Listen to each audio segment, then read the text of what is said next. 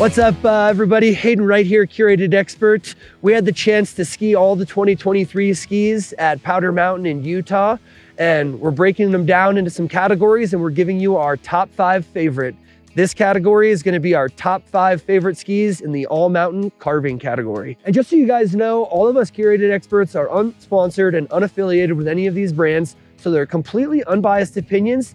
We're just guys and gals that love skiing.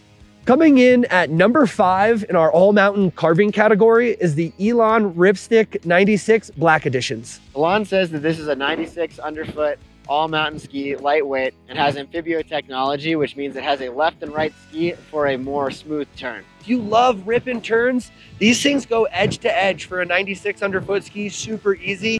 Elan's got carbon rods tip to tail just about, and that makes this thing responsive and burly. Crud busting and minimal chatter.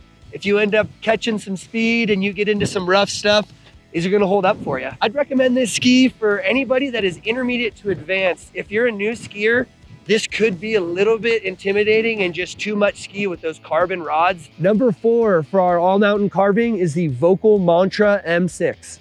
The M6 Mantra is really a do-it-all, great all-mountain ski. It holds an edge quite well and is a very versatile ski for most all snow conditions out there. The Volkl M6 Mantra was really fun to turn. It was very stable underfoot as well. The tailored Titanal frame, which is something right along the edge of the ski here, makes it so the ski does not chatter throughout the turn. I did get to catch some air today on the Volkl M6 Mantra. It felt extremely stable on any of my landings.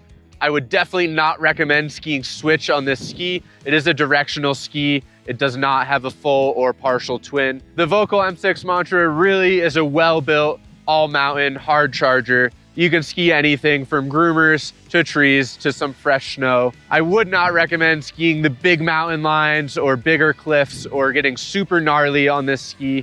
I would recommend these skis for anyone looking for an extremely stable and versatile all-mountain ski. These are really great and they were super fun today for me to ski in all types of different conditions. Coming in at number 3 for our all-mountain carving skis, the Line Blade Optic 96s. The Line calls this ski a playful all-mountain ski, and that's exactly what it is. It's solid at carving shorter to medium radius turns.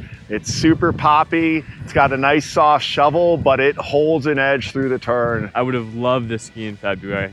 It would have been a blast on those firm days because I still could have taken it in the trees, hit jumps, skied switch, buttered, nose presses, all of that. I would recommend these skis to advanced intermediate to expert skiers who like skiing with a relatively modern neutral stance. I would not recommend these skis to racers who really like to drive through the front of the boot through the ski. My overall impression on this ski is I had a blast on my several runs with it on a pretty icy Powder Mountain this morning. I would love to own a pair of these. I think that they cater really well to my style on firm days. If I go back east, I would absolutely get a pair. They're really fun. Coming in number 2 for all-mountain carving, Faction Dancer 2.0s. The Dancer replaces the Dictator, and as Faction states, this is just the all-mountain, crud-busting, just jamming ski. 2 razor-thin sheets of Titanal metal go out throughout the whole way of this ski, paired with a wood core. It's burly, it wants to be rode hard and put away wet. This ski is stiff and does take a lot of work to actually have this ski work and carve the way it should. So be prepared for that. Not a negative at all. I had a ton of fun second run. Just took one run for me to adjust. Looking at the turning radius of this ski, it is 19 meters, which is a little surprising for me being 96 underfoot. Since it has a larger turning radius, it loves to make those long carving turns. With the 2 layers of metal, this ski does ski a little bit heavier. So with that being known, if you're not looking for that crud busting, burly hard ski, the Dancer 2.0 might not be for you, but again, that's okay. But if you are a hard charging groomer and all mountain lover, this ski would be amazing for you. Coming in at number 1 for all mountain carving skis, the Volkl Kendo 88s. Volkl calls the Kendo 88 a narrow all mountain ski. It has Titanal throughout. and it is a stiff all-mountain charger. The Kendo 88 is very stable in the turn.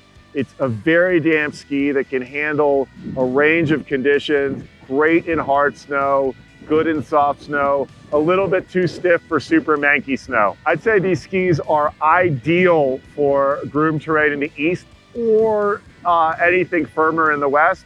They are a solid mogul ski for an expert mogul skier. I wouldn't recommend them necessarily for a intermediate mogul skier. This ski's got a medium 16-meter turn radius, so it is a solid carving ski, but I wouldn't call it a pure carver. It has a fairly stiff tip, so it's good for an expert skier in the bumps and great for an advanced to expert skier who likes skiing in groomers. Did your guys' skis make the list for our Curated Experts top 5 favorite free ride skis? Drop a comment below and let us know. Also, if you guys want to see us review some skis, drop a comment of what skis you'd like to see any of the experts ride and review. If you're in the market for some new skis and aren't sure where to start, Curated's a great spot. You'll get matched with myself, Sarah, or any of the other experts, and we'd love to get you onto the perfect set of skis.